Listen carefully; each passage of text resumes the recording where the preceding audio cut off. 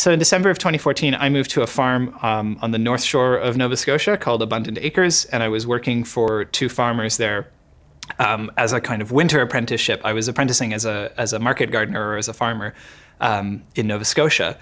And that winter happened to be possibly the worst winter people have seen in about 7 years at that point, where the snow started in December and kind of didn't really stop until May. And we had a succession of really heavy snowstorms. And that was really my introduction to climatic variation and how climate change might be affecting the possibilities for agriculture. Precipitation has been going kind of wild in the Maritimes for the past couple of years. And this was something that I was hearing about when I was an apprentice, but it wasn't really made clear to me until we were literally digging in like 4 feet of snow before we could get to our hoop houses, which are, I guess in England you call them polytunnels. And then like lifting the plastic and being in this magical world where snow was up to our sides by about 5 feet. I had been in my bachelor's degree doing research on climate change. I knew that it was affecting Atlantic Canada, but suddenly I had this whole other context to apply it to, where a community that I really loved and also that was vitally important to food security in the region was being negatively affected by it. If you've got snow on your field until May, not only won't you be able to get to the field till May, but then you have to wait for it to dry out. So the whole season gets pushed. And so when I came to the ECI, that I think was the starting point. I wanted to respond to what I'd seen and to the concerns that people had that I'd been hearing and figure out what was going on with climate change in the Maritimes and how it was going to affect the food system. My research focused on the effects of climate change on small-scale agriculture in the maritime provinces, because that was what I was most, I guess, of an expert in. I had ties in with the community, and so I could immediately go in.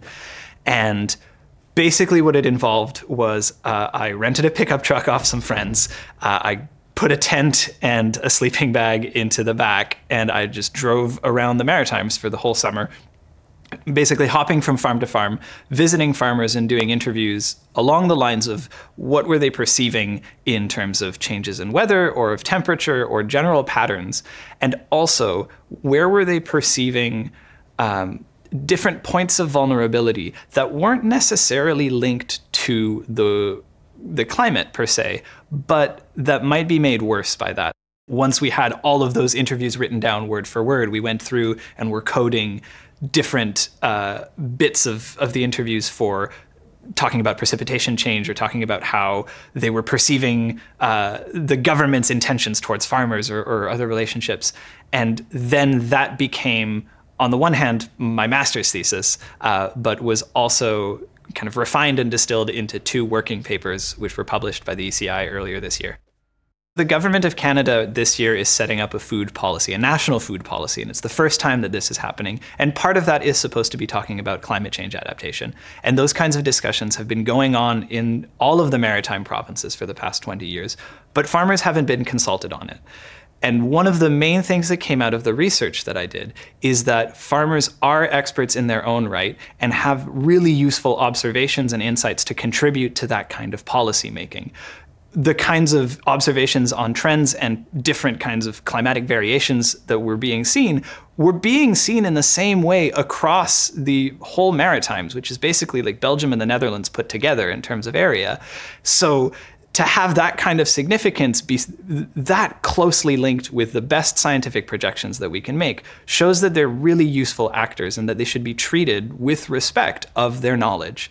The other obvious reason is that they're going to be affected by any kind of food policies or adaptation policies that come together. And oftentimes in the past, some have seen themselves as being the victims of those because they weren't adequately consulted. So bringing farmers to the fore in discussing climate change in agriculture or climate change in the food system is going to be really necessary to building policies that are not only effective, but that are also just.